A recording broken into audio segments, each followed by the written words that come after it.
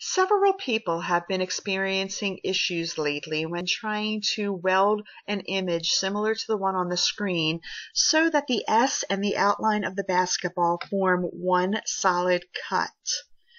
What is happening with some images is that when you do the modify weld, all of the inside lines are merging into the outer shape and all of the cut lines disappear.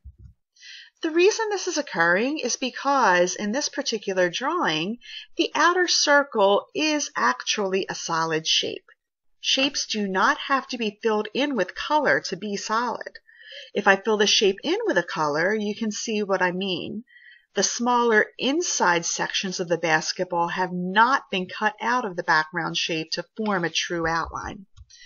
The way we cut those sections out is to highlight the entire object and to do either an object modify subtract or an object make compound path.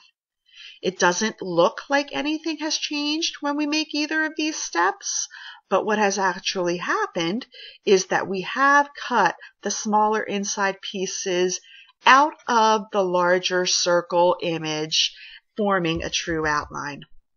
Now we can place any single line object on top of this new outline, do the traditional modify weld, and the resulting product is the image that I believe most people are trying to achieve in the first place.